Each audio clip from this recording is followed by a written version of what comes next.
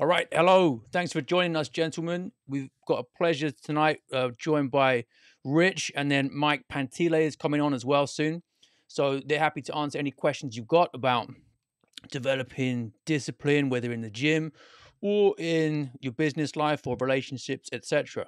So, Rich, how you doing? Nice to see you. Let me add you in onto the screen here. How's the audio, Rich? Can we hear you?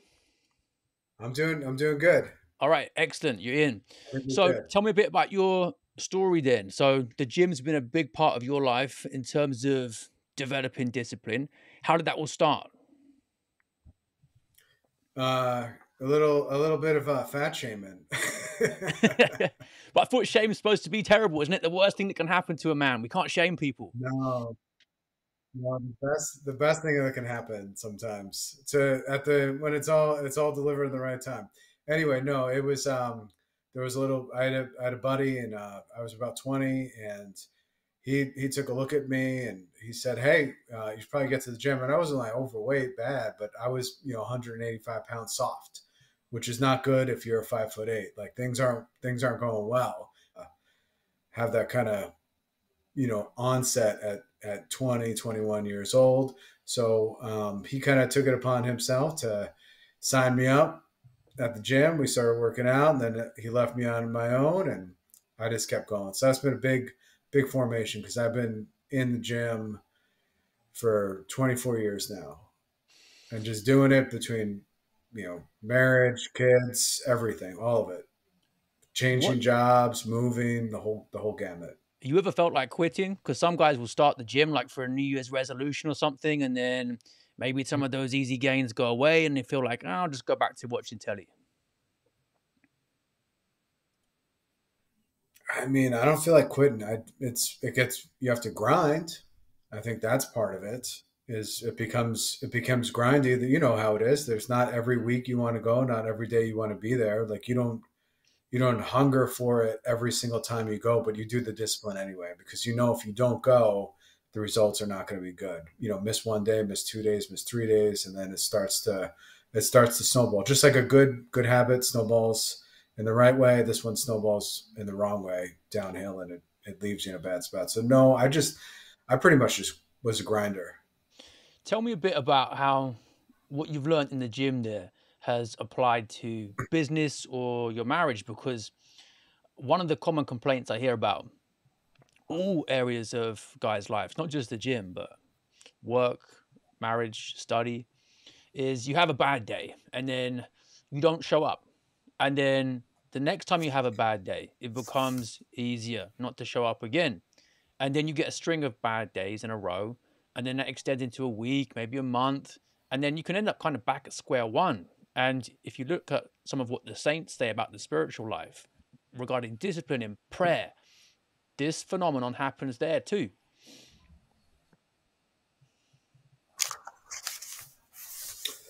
Yeah. So as far as discipline in the gym and then discipline in prayer, um, I've just pushed through all the days that I don't want to do it. Which I mean, it's been a long time. So I just even if it seems like it's going through the motions, like you're still quote unquote going through the motions.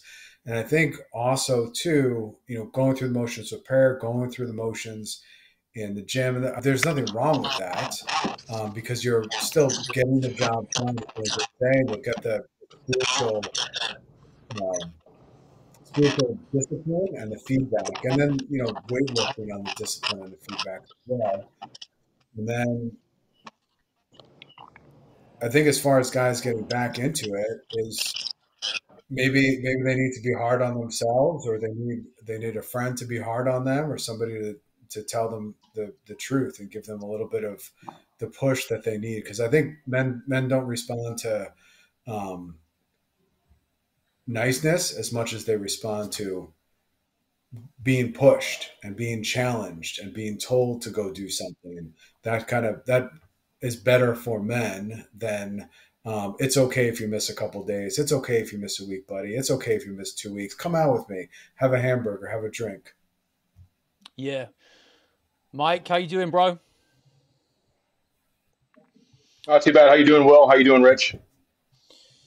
We're doing well. We're just talking about how Doing Rich real got well. started in the gym by being shamed by one of his friends, saying, "Look, you're soft, you're out of shape, you need to get in here and work." And he was saying that most guys respond better to this than being mollycoddled and told that things are okay when they're not. What are your thoughts on this, Mike? What was your journey in the gym and developing discipline? Where did it start? So that's funny because I share a very similar story. I was most of my life was spent an obese Italian boy. So in Italian culture, we bond over food, and my family was definitely gluttonous in that sense. So let me tell you something real quick and to the point. Fat shaming works. It really works. So that's what kind of got my start. I was in the trades my whole life, and then I was competing in powerlifting in 2013, 2014, and I ballooned up to, I'm only 5'11", so I'm not that tall. I ballooned up to 306 pounds, and I was a very mediocre heavyweight powerlifter. And so over the course of, it took me 14 months, and this was supplement and drug free. I've been a lifetime drug free lifter. I've been lifting for about 11 years. I lost about 120 pounds. So that was, Will, you remember the talk at the conference, the foundation of my life, I believe the tool that God used the most to teach me about myself and about him, really was a tool for him, I believe, as well, was the gym. I had no discipline before. And so it's been, oh gosh, 9 years since I've lost the weight. And so to Rich's point, shaming definitely helps a man. I think needless coddling uh, lends itself to complacency in a massive way. Especially, I think, man, we're forged under that in that fire, that brotherly correction, So it definitely helped with me for me in that regard. Yeah, Rich was saying as well that what he'd learned in the gym about showing up on days even when you don't feel like it was important as well for marriage and business life too. So the lessons you learned in the gym, and you are super strong guy, 800-pound deadlift, big lifts all around. You had the mindset to push yourself up to over 300 pounds body weight, which takes some doing. Like most guys wouldn't bother eating that much to get to that point. That's work. You are like bullheaded, and when you put your mind to something, you can do it, even though it involves some pain. So I guess you learn a little bit about when to dial back a bit in the gym too, because that's quite an extreme journey to go super heavyweight powerlifter and risk your health at that point in doing it. That's a lot of weight for a 5'11" guy to be carrying around, a lot on your heart, etc. So it sounds to me like you got similar lessons to what Rich discovered, but there's like an edge to you there as well that you have to learn to be careful with, or it can cut you. Definitely, and hankering back to my the talk on Saturday, restraint is required past a certain point as well, right? Anything can be taken too far. I've now learned that the hard way with injuries. Praise God, I haven't had any catastrophic injuries, and I think a piece of that is knowing when to pull back, right? I'm very bullheaded in the gym to the point where in the past it's become idolatrous, where like have to hit a PR, or I guess in the UK you guys call it PBs. I have to, and that in and of itself becomes self-serving and really can be catastrophic and self-destructive. So the only way I've been able to build and maintain and continue to build past 11 years, because, well, you're a very strong guy as well. Past about a decade of training, a guy gets pretty close to his natural potential. So in order to kind of keep eking out those gains, I think is still possible. Restraint is a necessary piece to that in a big, you can't just come in and just be bullheaded and balls to the wall all the time. And that applies to many things. You can't always be bulking. You can't always be cutting. You can't always be abusing stimulants. You can't always be doing single repetition maxes. Uh, you have to know it takes a lot of, I mean, it is hard for me even now, but objectivity and looking at it and say, hey, I need to pull back here and there. And because it's funny, after I lost the weight, I went the opposite direction. I was like that, insecure guy that finally saw some abs. That became an idol in and of itself. And I was in a chronic calorie restricted period because I wanted to keep that level of body fat. And it's funny because in my degenerate past, and even with married to my wife, uh, across the board, women prefer bigger men. It's funny. We we tend to, utilize, I guess we look at it through the lens of what other men seem attractive or I guess appealing. So we want to stay shredded, bro, for Instagram when really women really don't care about that stuff at all. Like not even close, you Yeah, know? it can come with dietary habits and fussiness about food that women actually find really unattractive. Yeah. Yeah, important then, dialing back, but know when to push. And Rich, what have you found in terms of developing discipline in your spiritual life as well? Finding something that you can stick with consistently and do long term. Otherwise, you can end up saying, oh, look, I'm going to read all the Psalms every day. And then you burn out after a day or two of trying it. So, what are some of the things that you've learned the hard way Yeah. in your spiritual life?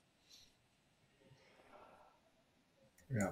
I like what you had to say, Mike, about restraint, because I think that's part of the key too, is knowing that level of restraint and not going overboard where, I'm going to read all the Psalms every single day. Like that's silly.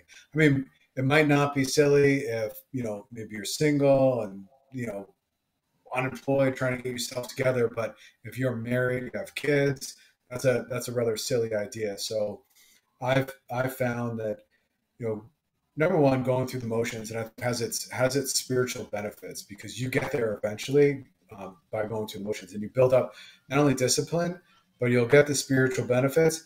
And when you don't get the spiritual benefits of building up that discipline, that daily prayer, is that's when some of that real growth occurs, because during that dry spell, that trying spell, and you keep pushing through, you'll notice that God's kind of pushing you in that dry state on purpose, in your forging of your prayer life and your dedication to the Lord, and to the church and to your family. I think also, like I like what you had to say, Mike, as well, about restraint, making idolatry out of the gym. I think is a big one for many guys, where they're cutting weight, they're doing weird stuff, they're eating weird stuff, and same as you, I think a lot of men can fall into idolatry of like getting how big they want to get, or cutting weight, or their abs, or their six packs, and just it becomes this like perverted self worship. Worshiping your own self in the mirror, and it's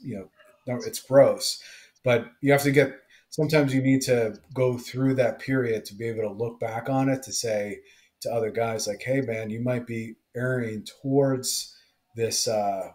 This issue. Like, your job is to be strong, for your family, for your wife, to be able to get up early, take care of the kids, you know, do every, you know, take care of your household, basically, and protect your household.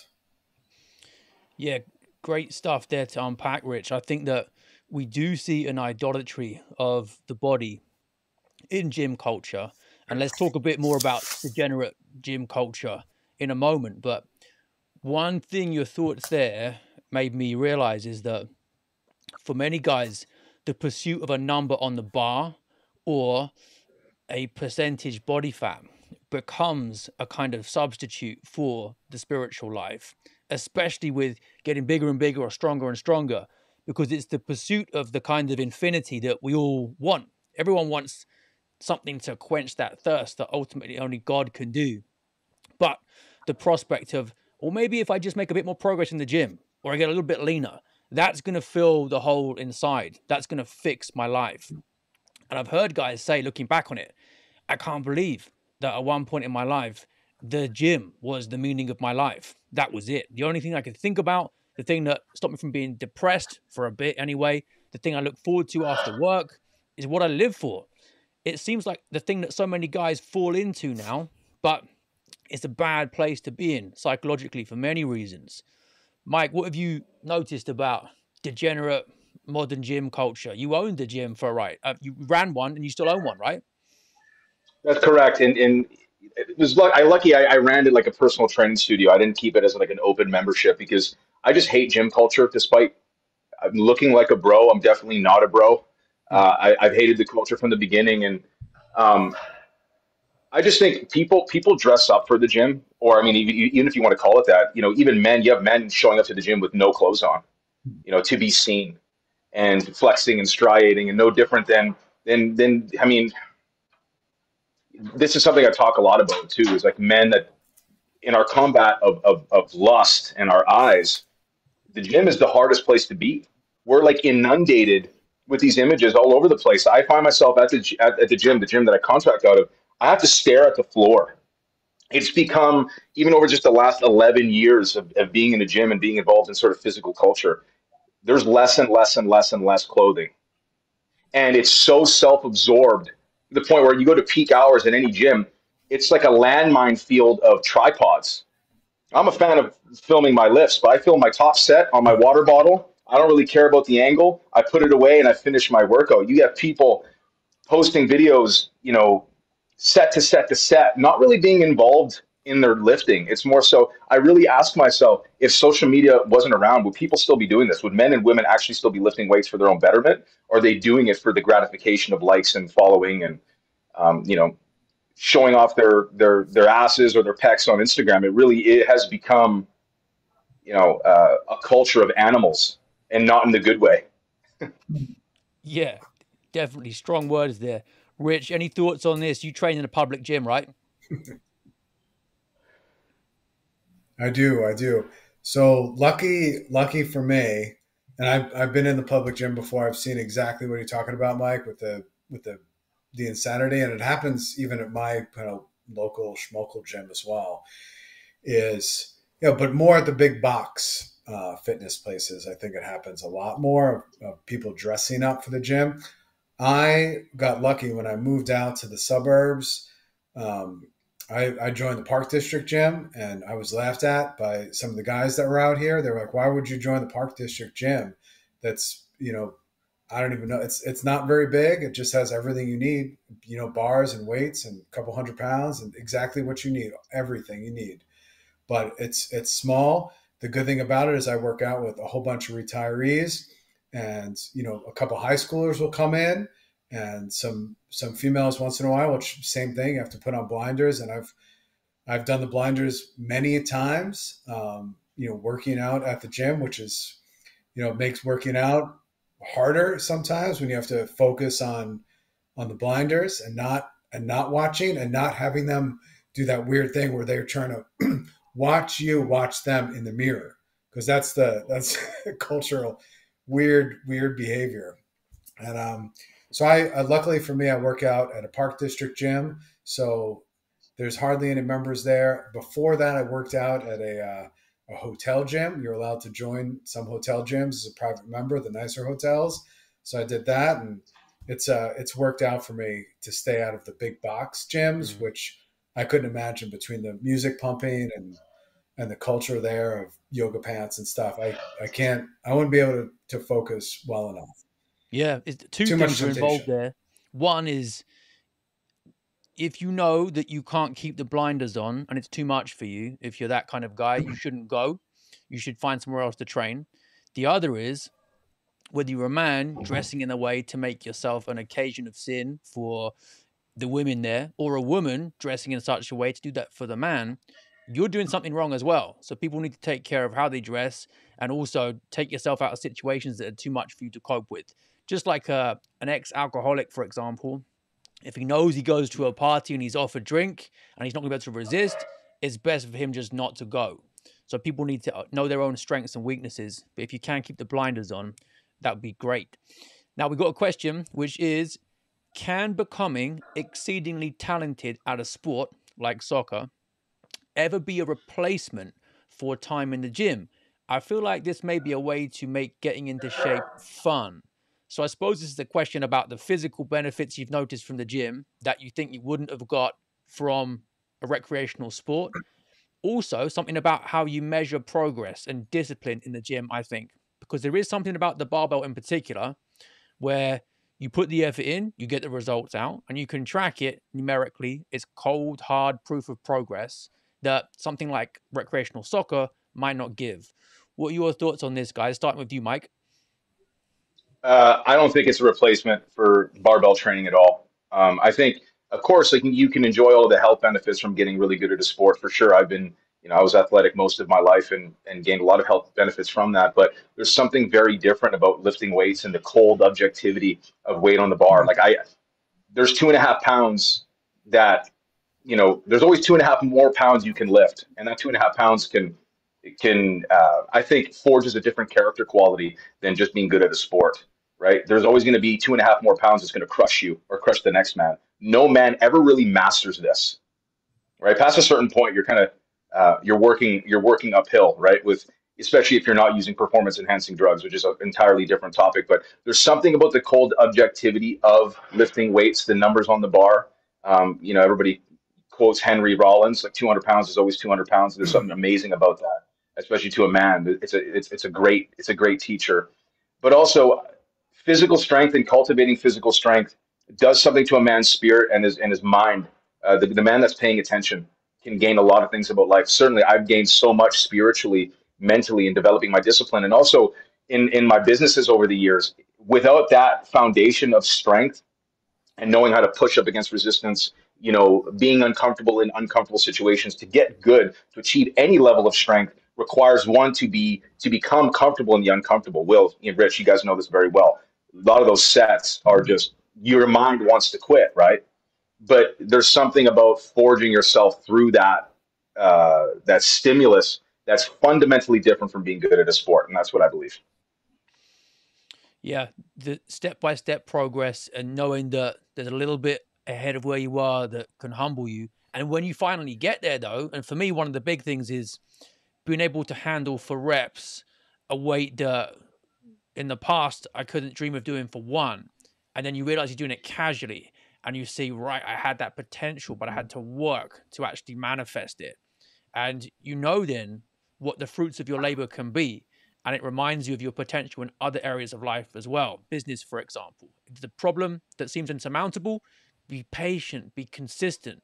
And then that time and that effort will wear away at it. Rich, your thoughts on this? Gym versus sport. Why do you train rather than just go and have a pickup game of basketball or something? I say do both, but definitely make sure you do the weightlifting. That forges a different type of character. As you said, Mike, and I can't agree with more what you just said. And doing it also as well, for you don't need to do it for hours. Just get to the gym, go lift weights for 25 minutes. It'll make your quote unquote soccer game, whatever it is, even better. And if you think about professional athletes, they're all going to the gym anyways. They're all lifting weights on the side to supplement their training that they're doing, like in soccer or baseball or football or whatever you want it to be. They're also lifting weights because resistance training, especially for men, is critically important. So you get the discipline of doing it. You'll be better at your sport, and you'll have something that's going to be lifelong, because you might not be playing soccer when you have, you know, your first kid, second kid, third kid, whatever it might be. But you can still get to the gym for 25 minutes and go lift heavy and lift hard and get right back out. And the benefits of being strong. Yeah, that's right. I think there's also something about iron and the feel of metal in the hand that is good for men. This might sound mystical and hippie-ish, but think about what weapons have meant to men over the centuries in the past, and the young man with the broadsword or the axe or whatever it might be. Having an activity that connects you to metal, heavy stuff, hard stuff, and combines that with discipline, that's feeding like a genetic and spiritual need that men have that the soft modern world can't give them. There's a great line in Homer's poem, The Odyssey, when Odysseus and his son Telemachus, they go to the armory and they're getting ready to clear out all the suitors who've been making a mess of his home while he's been away. And the line is that the iron of itself calls to men. So young guys who see the gym and think, I like the look of that. There's a reason for that. And it's got an appeal to men that's stronger than the appeal it has to women. Do you guys feel there's something like primal and ancestral about having something heavy in your hands? Absolutely, yes. And I love For that you sure. mentioned that because it's been my thoughts for years. And uh, Will, something that you said, I think it was on Will Spencer's podcast, is that it reconnects a man with the toil of being a man, like the hard, the core value of hard labor. You know, where Adam was his whole reason for living. Part of it was to render resources from the earth and provision, right? And I think there's something so essential about that. And something I mentioned in my talk too was that, you know, we're a society of people that look at our bodies as just a means of transportation for our brains, right? And so we're so disconnected from our hearts, our stomachs, and our bodies and what our muscles are capable of, right? So I absolutely agree. That's a perfect way to put it, Will. Rich, thoughts on this? Yeah, I mean, I agree, and there's something to be said about having the steel in your hands and getting calloused up and not wearing gloves and picking and just picking up the heavy weight and lifting it, and also knowing in the back of your mind, if anything went wrong, you can go carry your family out of a terrible situation. I mean, just carry your wife. I mean, you could probably carry all of them at the same time. And I know I could. I've tested myself. I could do it. That makes me My laugh. kids are still small, but Yeah. you know, um, when I separated my shoulder in an accident falling off my bike, so the clavicle is still off the bone, off the ligaments, and to rehab it, I just started doing really gentle press up from my knees, then not off the knees. Then I put one baby on my back, then another baby, and then added a toddler, and just kept stacking kids up until I could do all the kids, and then got back in the gym after that and used the bar. So I've got some funny pictures of my rehab progression with just more and more piles of children on my back doing push-ups. We got a question that's about awesome. doing reps for the rosary. Will has influenced me to do reps for Christ rosary reps. This is about discipline in prayer. I find being consistent for 9 to 12 weeks, then taking 1 week off is a beneficial formula of fasting from the weights and repeating. Okay, so we've got two things there. One, you get your work in with prayer, just like you do in the gym. And this is more of a gym programming question, to be honest. When do you guys take time off? How do you know when you need it? So I can jump in here. So So I I'll think put. program. No, go ahead, Rich. Go ahead.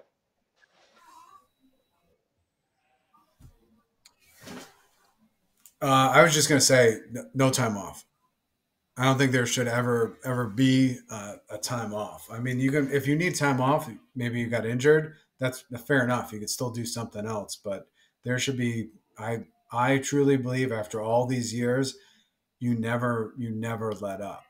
I mean, even Easter's going to come up, and I'll feast and enjoy Easter, but other than that, there's no let off. There's always a day for prayer. There's always a day for lifting. You have to do it every single day. And Saint Benedict calls for, in the rule of Saint Benedict, a continuous Lent, and that's pretty intense. But if you transfer it over to our times and our life, you need a continuous Lent too. You always need that pushing, that self denial, um, just to keep going through, and even if you're going through the motions and you're tired, I think you still have to go through and not allow yourself any let up outside of an injury on prayer and lifting. you don't Yeah. you don't stop parenting for a week. You don't stop praying for a week. You just keep going. What I'll tend to do is at times when I'm feeling beat down in the gym or really stressed from combination of just total life stress, rather than stop exercising completely, I'll just do something really light and easy. I'll just at least walk into the gym and maybe do a couple of bicep curls or a couple of chin ups and fart around on the exercise bike for a bit. And then I've done something just to keep the momentum, but I won't push myself hard. I'll give myself an easy week. And then once the fires are stoked again, I'll get back at it properly. But in terms of like whole weeks off or like 2 weeks off, I very rarely do that. I'll try and keep the habits there, but ease off the gas. What do you think, Mike? Uh, okay, so for prayer, non-negotiable. You pray every morning, every night, midday, never a day off. I just don't see a point in ever stopping that. I mean, way to, give yourself a spiritual blind spot that the enemy can sneak into. But as far as training, I've had some run-ins where the gym has forced me to take time off. I don't think a lot of guys are in that camp where they train so relentless. This is not meant to be self-aggrandizing. Will, you can probably relate to this. I love to train and I love to train hard. So the times where I've had to take a break is because my body's forced me to, whether it's like legitimate overtraining or libido, desire to train, nagging injuries, strength going backwards. Those are times where, but even in those instances, I still train. Just like Will said, I dial back the percentage a little bit, but I think people are doing themselves a disservice in their training by taking planned weeks off. What if you're making progress up until that week off? What is the point in letting up? There's no point. Actually, a strategy that I like, because I'd like to lift with a lot of weight, when I come to a point where I'm feeling a little bit beat up, I tend to, and this is scientific as well. Volume contributes more to central and peripheral fatigue than intensity, meaning weight on the bar, right? So what I do is I drop all the accessory bodybuilding stuff, all the volume, meaning sets of 10, 12, 15. I take my belt off, so it keeps the load down on my spine, and I just lift 1 to 5 reps, but still heavy, still conditioning my nervous system to be under those weights. So when I come back to training the subsequent week, I don't feel like those weights crush me. Like I don't that sense of heaviness isn't there. I'm still conditioned to just continue without missing a beat on my training program. So I don't see a point in taking an actual week off unless you're actually legitimately ill or have an injury. There should always be a workaround because what I find too is even with injuries, the thing that injured you is often the thing that helps you rehab the quickest. I've partially torn my pec more times than I can count. What helps rehab that the most? Light bench pressing, getting blood flow. I think things start to go sideways and you start to tighten up when you stop moving. So I Mm. don't think there's really a time or place other than illness or injury for a week off. Yeah, I found that with a bad back injury from deadlifting and the advice from doctors about, well, you must never deadlift. All it does is it makes you more afraid, more anxious. Your brain wants to limit that range of motion more. So get back into the thing that scares you and just start light, start easy, work back into it, build confidence. And this is about anxiety in life generally as well. Don't avoid the thing that makes you feel anxious and afraid. You have to confront it, face it down, and then once you've done that, you'll be able to grow through it. So again, life lessons in the gym there too.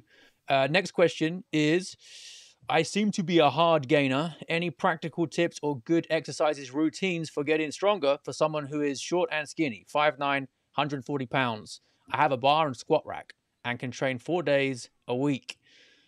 Rich, any thoughts on this? He wants to gain weight and he wants to make progress, but he thinks he can't. How it would be nice to know like age, because as a man, you're only going to accelerate and be able to get stronger and put on more weight as you age. Um, I don't know, just eat right, eat the right amount of protein. Don't make a god out of it, and keep lifting, lift heavy, and that's it. Mike? You'll get So there. when I hear this term hard, this when I hear this term hard gainer, maybe it's because I'm a jaded coach that I've been doing this for so long. I hate hearing that stuff. It's like a fat person saying, "Well, I can't lose weight. It's because you eat too much." And to the hard gainer, well, it's because you don't eat enough, right? First of all, are you tracking your macros and calories? That's a logical place to start. But number two, what I find with these hard gainer types, and I'm not trying to come down in this person too hard here, is that they say that they eat a lot, but typically they do not. What I notice always with these people is that they don't eat much during the day. They'll eat light maybe at lunch and then stuff a whole bunch of calories in the evening. You can't play catch up if you're actually trying to be in a caloric surplus. Start the day early with calories. Eat calorically dense foods, fat or foods that are higher in fat, because carbohydrates and protein are 4 calories a gram. Fat is 9. So drench yourself in a little more olive oil. Eat some avocado. Eat pasta. Eat stuff that don't eat generally super healthy, because those foods are going to be very high in satiety. They're going to keep you full. So don't be afraid. So if you're trying to lose weight, err on the side of 90% healthy, clean food, quote unquote, 10%, whatever you want. And then with somebody that's trying to gain weight that has a hard gainer, you do need to opt for more calorically dense foods, but making sure that you get in those calories earlier on in the day so you're not playing catch up later on. It is a slog. I had to eat my way up to 300 pounds, even though my metabolism is that of like a fat guy. I gain weight very easily. It doesn't take me a whole lot. I can just eat and eat. There's no off switch. There was an element of having to force it down. So also too, if you're not somebody that has a huge appetite, liquid calories and shakes are going to be your friend as well. Just make sure you're not eating in an insane surplus. I think it's very, very important to mitigate fat gain when you're trying to gain weight. So I think it would behoove any person, at least for a 3 month span throughout their lifting career, to at least track and weigh their food for 3 months, just to kind of properly quantify what they're eating, so they get an actual understanding of portion sizes and what have you. So I think it's just a process of self education as well. It's something that I've done even 11 years later. I still weigh and track all my food just because I'm a little OCD like that. But I think that's important. Don't play catch up with your calories. Uh, uh, Keep your repetition range between 6 and 10. Excessively high reps are unnecessarily fatiguing. Reps below, sets below 5 or 6, they're really just expressions of strength and neural adaptation. And yeah, don't play catch up with your calories. Liquid calories are also your friend. Yeah, really good tips. And the scales as well. If you're trying to gain weight, weigh yourself regularly. And that is your ultimate feedback on whether you're eating enough to, in fact, gain weight. You might feel like you're really full and you're eating loads, but your body's telling you no, you still need more. And like Mike's saying, spread it out over the day. And we want something manageable that you can stick to consistently for a long time. Because if you just bulk your way up to something a bit heavier, like 160, 170, 180, but then you're sick of doing that and you go back to your eating habits, guess what? You're going to lose the weight again. So you need to be able to stick to it for years, which means it should be a little bit of effort and push you a little bit. And you might have some meals where you feel uncomfortable, but you can keep it going for 10 years. And that's what Mike was saying. After about 10 years, you'll get a good idea of what your genetic potential is. Too many guys think they want results after 6 months. Like, you don't know yet how you're going to turn out after 10 years of effort. So play the long game. He's only 18, guys. He's only 18. So a lot of it is just eating like an adult rather than a kid, I think. Yep. All right. Yep. Next question. Any good spiritual routines to help balance out physical ones? Good question. Spiritual routine.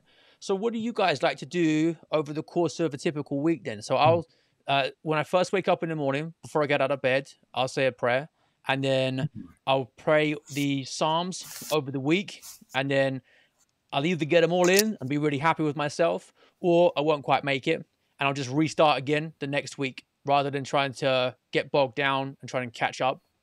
So prayer in the morning, Psalms over the week, and then evening prayer as well. I say the rosary with the kids. What kind of things do you have as part of your prayer discipline, Rich?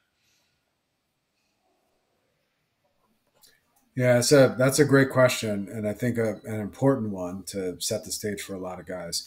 So my prayer routine: I wake up 5:30 every morning. I put my coffee on in a percolator, so it takes a few minutes when you do it that way.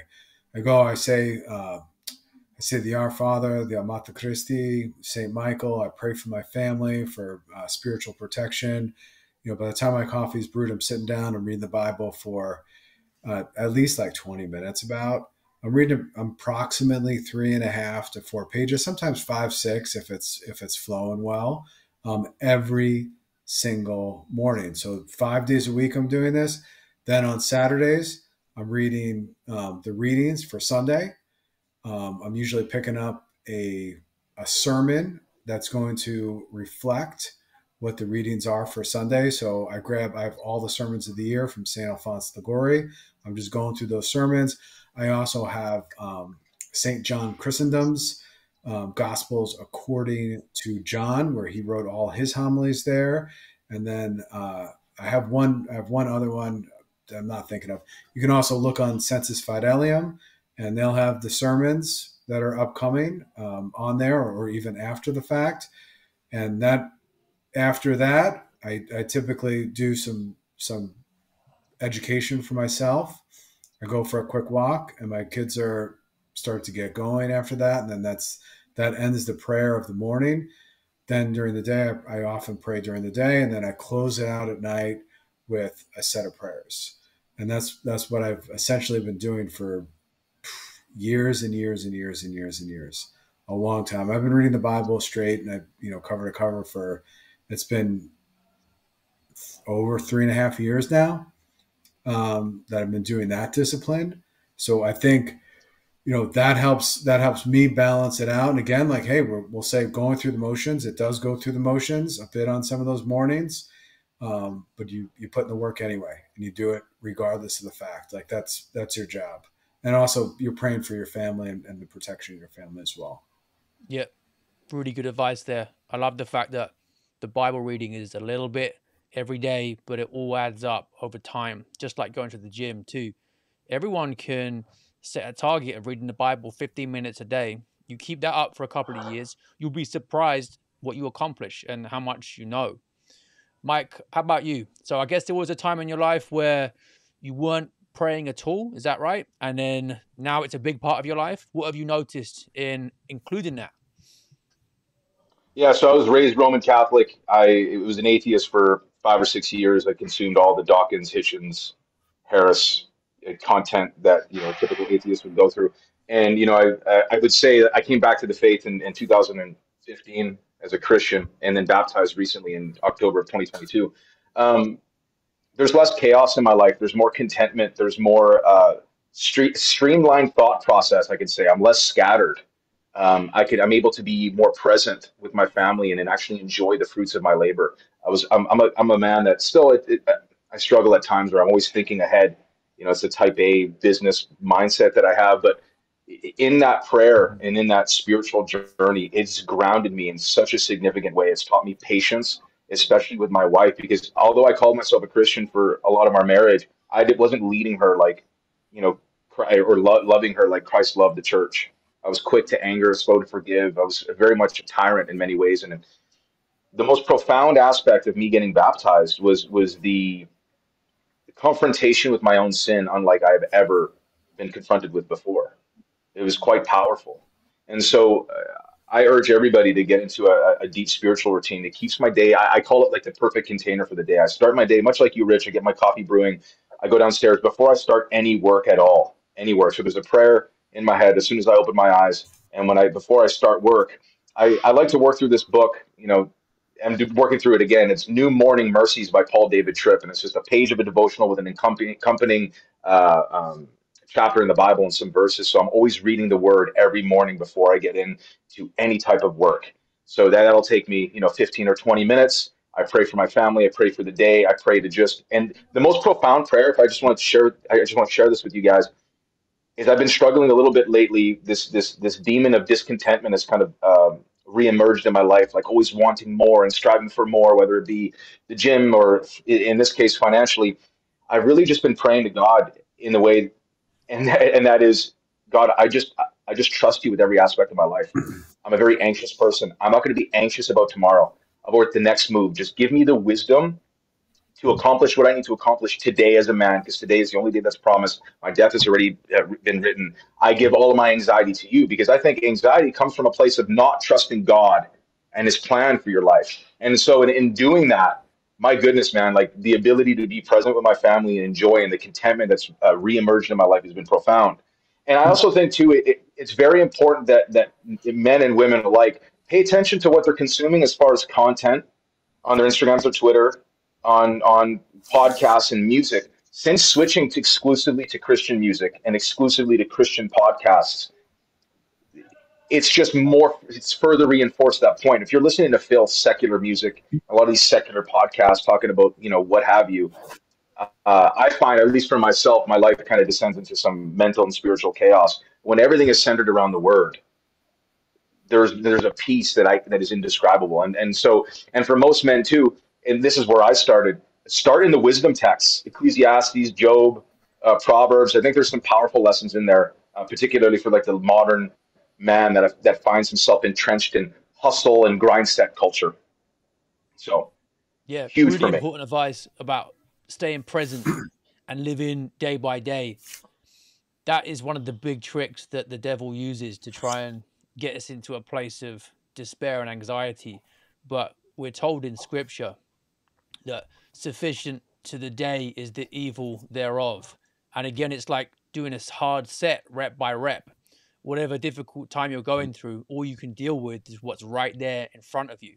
And if you keep getting the reps right, getting the days right, the weeks will be right, the months will be right, the years will be right. So you can't think about the stuff you can't control. You can only control what's here right in front of you, and then it will be as good as it can be. If you make the process right, how can the product end up bad? I've nearly died enough times in my life to know that tomorrow could be the day. You don't know. Maybe it'll be a bad driver or some freak accident. So you've got to deal with today. That's the most important thing, and cherish the time with your family. We have a question here, which was a good one about vanity. I find myself admiring my hair in the mirror as I've recently grown it out. Rich, are you getting longing feelings about the hair? Thinking of shaving it off, but unsure if this is a long-term solution. Any advice? Well, my quick stab at this would be, you couldn't think your hair looks nice as long as you thank God for it. What do you think, Rich? Shave it off? Amen. Yeah, Should he? that's Should he I keep think it? that's a valid point. I think it's a valid point. I mean, even if you shave it off, who cares? Hair grows back. So that's one thing, right? It'll grow back. I don't. Maybe it's a thing for you. Like, guys with six packs and stuff. Like, maybe your hair is a thing. I don't know. Yeah, That's yeah. a who knows? That's a funny question. I love Hair. this question though, Well, because it it's grows about like, back. So do what you do. yeah, but it needn't be the hair, right? Though it might be like Mike thinking like, oh yeah, look at my video of myself deadlifting 800 pounds. In which case, it's his strength. Men have got good things about them that can make them feel puffed up with pride. Yeah. And the solution to Mike wouldn't be deliberately trash your performance so you can't lift as much. It is instead be grateful that you've got this gift on loan. Well said, Will. Yeah. Well said. It's funny. I had a direct confrontation with this thing. Maybe not with the hair, even though I do sometimes admire my hair. But it's always got to come back. It's always got to come back to gratitude to the Father. And what I mean was, there was a couple of months ago where I missed a set. I was, I can't remember what it was, but I wanted 6 reps and I got 5, and there was no way I could have gotten 6 on that day. And most of the time, I'd be despondent because I was looking forward to that lift for the day to make myself feel whole, and which, as we know, is no such thing.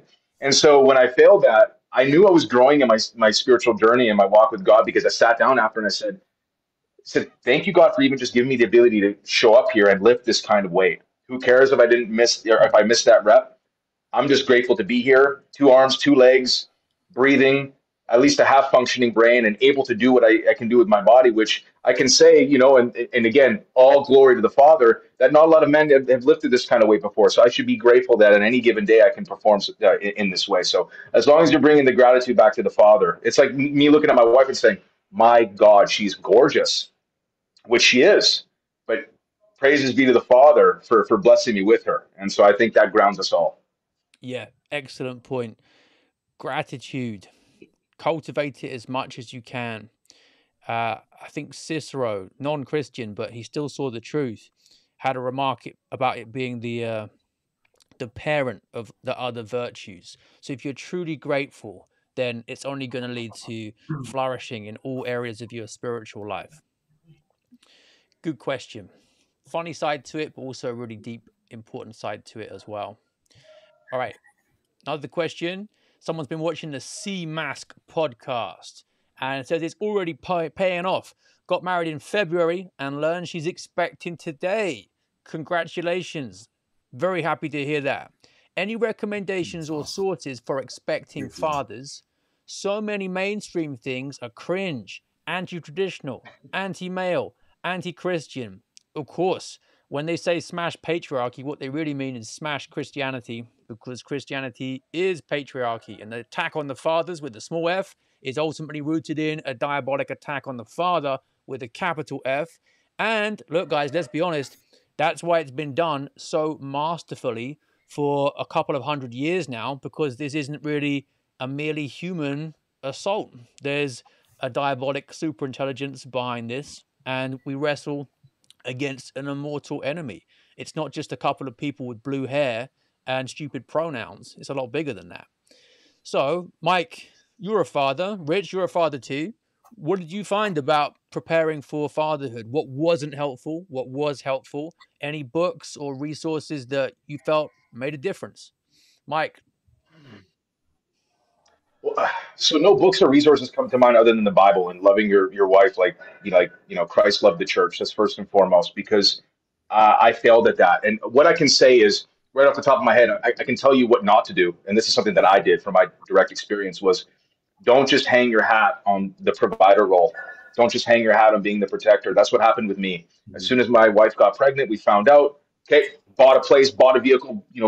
Unfortunately, we got she got pregnant out of wedlock, got married, did the things, ticked the boxes, and then that's where it ended for me. I wasn't there for her in the way that I should have been. I didn't lead her in the way that I should have, having more tenderness, more patience, understanding that there was this extremely man. I'm faced. That was one of the most foremost examples of the glory of God and knowing how many things have to go correctly for a viable baby to come to term. Like talk about a miraculous process. And what happens to a woman is indescribable. I mean, as a man, I was just looking at it, from the outside. Is just I know do not hang your hat on those things. You might be, doing them already, just because you're financially taking care of her, you're protecting her, you're doing all of these things. That's not where your role ends. It's merely the cost to entry for a man. Lead her in every way, especially in the spiritual sense, and love on her like Christ loved the church. Have patience and then have more patience because what her body's going through is indescribable. I do agree, though, that most of the resources out there are completely cringe and, quite frankly, cucked. So I don't know. I wouldn't know where to point you. I just the way that I learned was by making a lot of mistakes. Yep, super important advice there. Too many guys now, especially getting very into some of the secular but traditional advice about fatherhood available on social media, saying you need to provide, fixate on that, and like Mike says, it's just a starting point. And you can actually be a terrible husband with a huge income. You can be a billionaire and a bad husband. Yep. And no one cares if you can take her to the Seychelles or the Maldives every year and you buy a Ferrari to drive around in, because you can be a really neglectful husband despite all of that. Rich, what have you found?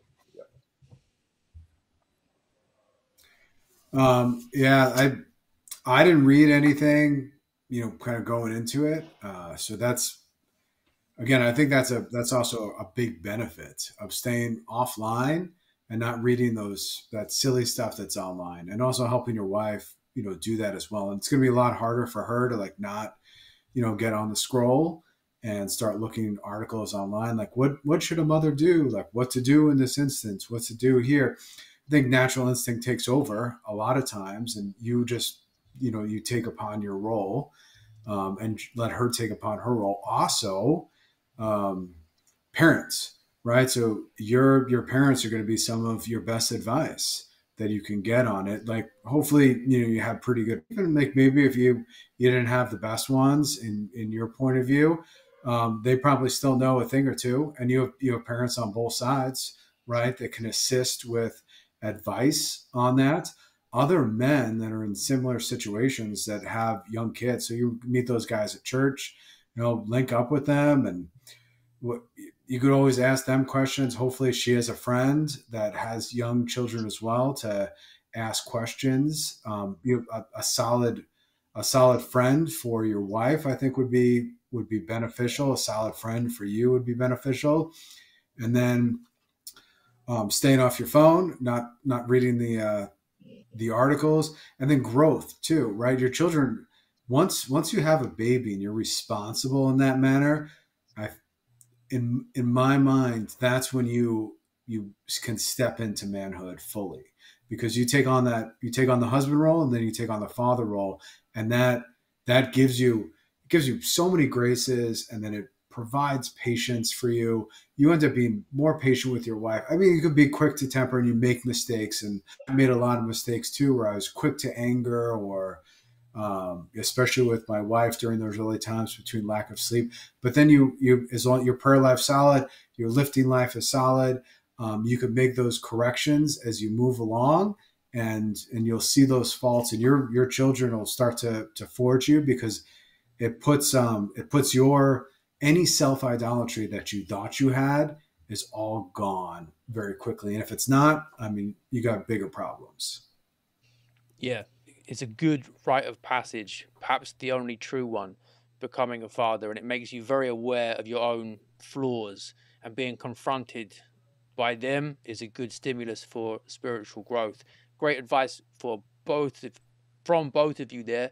For Toxic 373, hopefully he's not going to be so toxic after hearing those words of wisdom. And we have got last question for this evening. So this is a really interesting one, guys. Think back to when you were 18, 19. So John says, I'm 19 and live with my single mother and younger sister who's 18. There's absolutely no structure in the house and I cannot help but feel emasculated letting this slide. Part 2 of the question, he says, no matter how much I try to ignore it. Am I wrong for moving out and seeking adventure and independence in my own life? So he's 19, feeling like home life isn't going well with a single mum and a sister 1 year younger than him. What do you think he should be doing? Staying and trying to bring a bit more order to the household, or leave, strike out on his own? Mike, let's start with you. As much as the Italian boy in me says stick around and try to provide structure to the household, I'm not sure if that's possible, even with the best of mothers. I think it's just antithetical to a mother's nature to allow her son to take on the patriarchal role. I don't think it's the way God had intended it either. And this is, I my mother is incredible. She's an angel. But what I knew early on is I had to move out and detach myself from her. I ended up living with my grandfather for the majority of my life until I moved out and I'm living with my wife. So I think, you know, it's normal to feel that gut impulse, but I think he's doing the right thing for his own manhood. Is that an essential part of manhood? And this is what's so lost among young men is the initiation into manhood.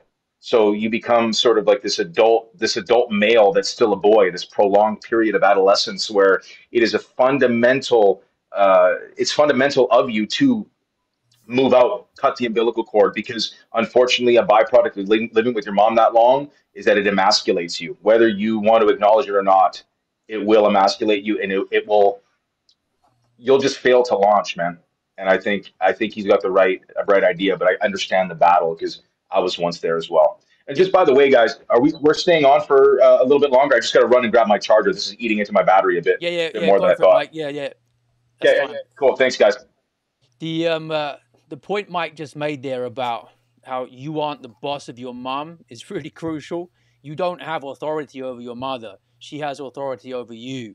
So that's always going to put you in the exact position Mike outlined there, whereby you are submissive to your mother.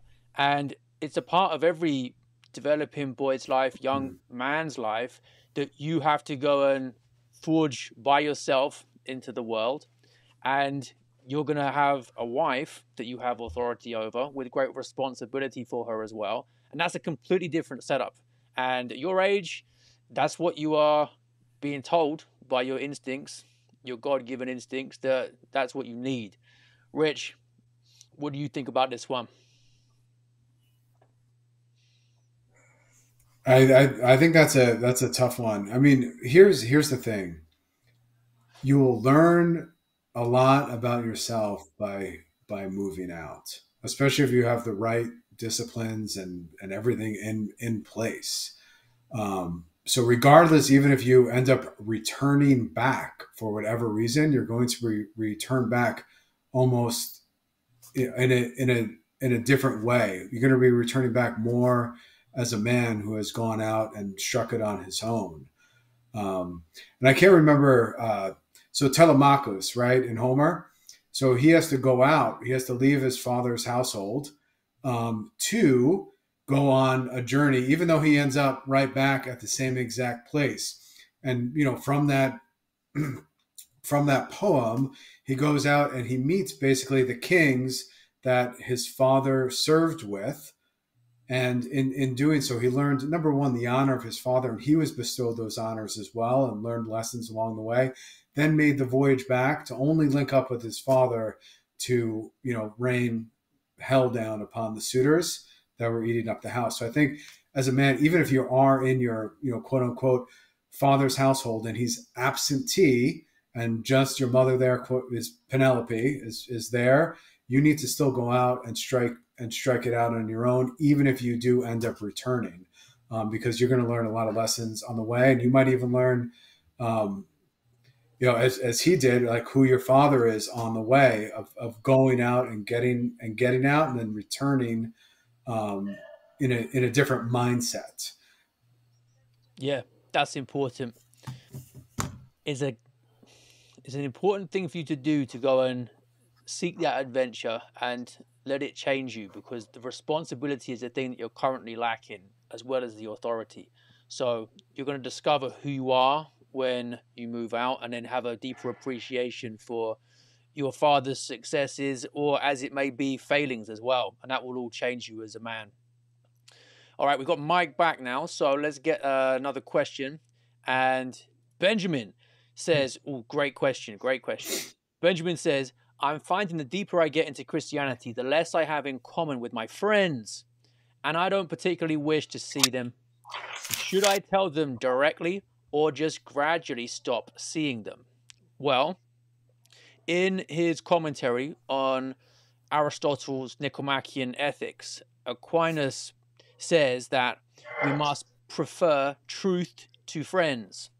So if you're telling a friend the truth and that's what ends your friendship, then you've been a true friend to him for telling him that his behavior is bad for him, for example, or refusing to be complicit in a lie, or to partake in sinful activities with him. If you had let him go ahead in that, you're encouraging behavior that's bad for him, and you are also doing something bad for yourself as well. So there do come breaking points in friendships, and that can lead to a bit of heartbreak as well if it's an old friend and these are activities that you bonded over in the past. What have you found with this, Mike? Have you found that as you've gone deeper into Christianity, some of the pastimes you had before, or some of the friendship circles have drifted out of your life? Or were there just big points where you said, that's it, I'm not talking to you? For me, it was the former. People kind of naturally drifted away from me because the activities that I used to partake in were no longer due to my faith, and especially due to becoming a husband and a father. But especially when the content of a lot of I try to surround myself with mainly Christian men now, Christian men and women. Well, I'm not friends with women because I think men and women that are married shouldn't be friends with one another. But that's a conversation for a different day. But it certainly has happened naturally, and I don't think a man it's certainly hard. I think your flesh is going to feel upset. It's going to feel discontent for a while. But no, that's a purification process of your social circle. I think every man, I think periodically has got to take a real audit of the social circle and really, you know, try to look at it objectively. Is the social circle serving me in any way? Are we just guys that go out to the bar and get drunk and talk to women? How is this serving? How is this serving me? Because a friend that's not willing to tell you the truth is not a friend at all. And if you're not willing to tell the truth to a friend, then you're not as good of a friend as maybe you think you are either. So I think those conversations are certainly worth having. And because what I have found is that in my bold proclamation of faith, no matter, even if some of my friends aren't of the faith, some of them have come around as a result of me growing in my faith. So I think there's something very powerful there. The ones that want to listen will stick around. The ones that don't, that want to continue and stay in the same place and stay complacent, will do so. And let God weed those people out for you. Don't stay attached to them. But for me, it certainly has happened naturally. So Yeah, you're not a true friend unless you are telling them the hard truth they need to hear to improve. And what you'll find, actually, I found anyway, is that some of the people you think might want to disown you, if they're smart guys who've got good discernment, even though what you have to say might hurt them, they'll be curious and they want to know more about it. So I've got non-Christian friends saying, let's say I did want to start reading the Bible, like where should I start? Well, and that's a good thing. It's a good thing to have introduced into their lives, even if out of opposition initially. Rich, how about you? Yeah, I would say those folks will fall off by themselves, right? So you just keep living how you're going to live, and they'll naturally attrition out. And that I found that happened to me quite a bit, where it was just a natural attrition. The hobby that kept you together, which was drinking and womanizing. Once you're not drinking or womanizing, or you're not doing it at an excess, they will naturally fall away, because that was the glue that held you together in the first place. And then you'll start finding other friends, and those will drift in from unexpected places, that share the same interests as you do and are on the same trajectory in some way or another. And those friendships will form deeper. And I mean, guys are only meant, in my personal opinion, and I think the data probably proves this out, but in kind of bro knowledge, guys only are going to have one or two good friends, period, anyway. And those are the friends that'll tell you the truth. And I just have a quick story about that. A friend, and I mean, we just stay in touch here and there, but it's an important thing. When I was going to get married, I originally got married outside the church, and you could always tell a good friend because he called me and I invited him to my quote unquote wedding outside the church, and he said, "Hey man, what are you doing?" And we had a very uncomfortable conversation that evening, but that's a test of a real friend that can come and tell you the truth and call you out on what's going on, and kind of bring light to your eyes, like the scales falling away from your eyes. Like you want those folks around you. The other ones will go by the wayside on their own accord just because you're doing something else.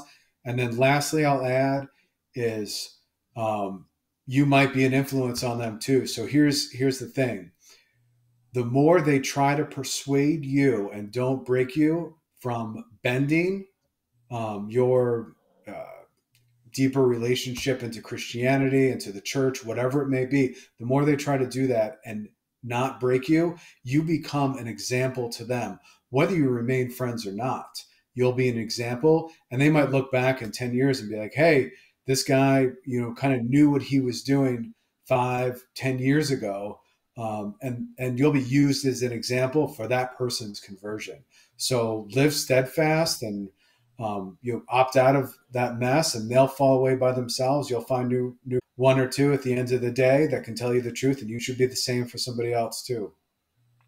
Yep. Perfect advice, Rich. Well done.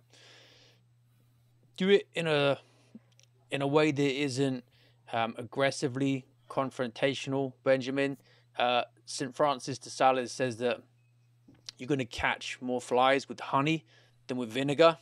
So you don't want to just make a point out of trying to fall out with them. Show that it's coming from a place of love and give you reasons for it. You need to try and appeal to their intellects, and then they will appreciate that. And look, if the truth hurts them, and this is like the vampire running away from sunlight deal, then they're going to know deep down the fault is with them rather than with you, and you did the right thing. And Rich is saying there that, who knows, years down the line, that might be the greatest teaching for them. Right, we're going to wrap this up, guys. We've been going for about an hour and a quarter now. Good questions. And you can find both of these gentlemen on Twitter, and Mike's on Instagram as well. I'll put the links to their accounts into the video description. Guys, any final thoughts for people about projects that you're up to and where they can see more of your content? Mike. So yeah, you can find me on Instagram, my name, Mike Pantile, and same thing on Twitter. I've been a lifelong fitness entrepreneur, but I've stepped into the men's coaching space and helping guys not only with their fitness, but with their faith walks, a lot of them with their finances, and just cultivating, their own manhood, how to do that, how to fix the mess in their lives, reconcile with their fathers, and courtship. So, if you're interested in that, give me a holler. Otherwise, I'm posting a lot of stuff on faith, masculinity, and marriage. And so I think after this conversation, certainly after that conference on Saturday, I think there's been a call in my heart to start a podcast, the Virtue Pill podcast. So you're hearing it here first.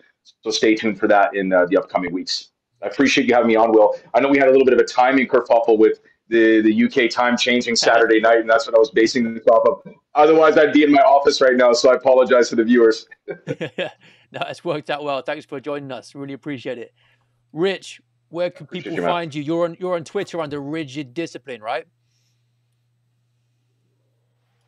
Yep. Yeah, that's it. I mean, you can find me there. I think I'll post up a couple blog articles. I'm not a good writer. I just want to see men be more manly and kind of assume their role properly.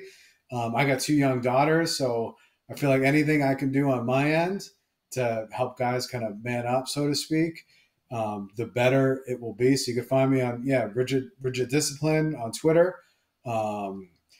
And hey, count me in on your new upcoming podcast, Mike. I'd like to participate in that Absolutely. one. That sounds pretty cool. And I'm just doing some blog posts. As I said, I'm not a good writer. I just got bro knowledge because I lived, like you did, Mike, degenerately for a long time. So you gain a level of experience in diagnosing degeneracy in folks and yourself, and that's what I care about. Just diagnosing and hopefully correcting and then rebuilding from the ground up our Christian culture. Yeah, to be honest, the more you make progress in the spiritual life, the more you are aware of your own degeneracy. If you read what the saints talk about, it's that they are, if anything, even more aware of their own failings than the crack addict who thinks that he's not doing anything wrong. So being sensitive to degeneracy isn't something that you just leave in the past and forget about it. Your like attunement to it gets ever greater, and that's why it's great for guys to be able to talk to people like you two, because you can see things about them that they might not be able to see for themselves, which is why the men's coaching role is a really important one, and so many guys are looking for that kind of advice. So I'll put the links to your socials in the video description. People can hear more from you on your own accounts, but it's been a real pleasure to talk to you both, and then I'd like to do it again sometime. Let's do it, Will. It was an honor, man. I really appreciate it. Sounds And good. Rich, it was great getting to chat with you as well. All right, guys, take Yep, care. sounds good. Thanks a lot, guys. Bye. See you guys.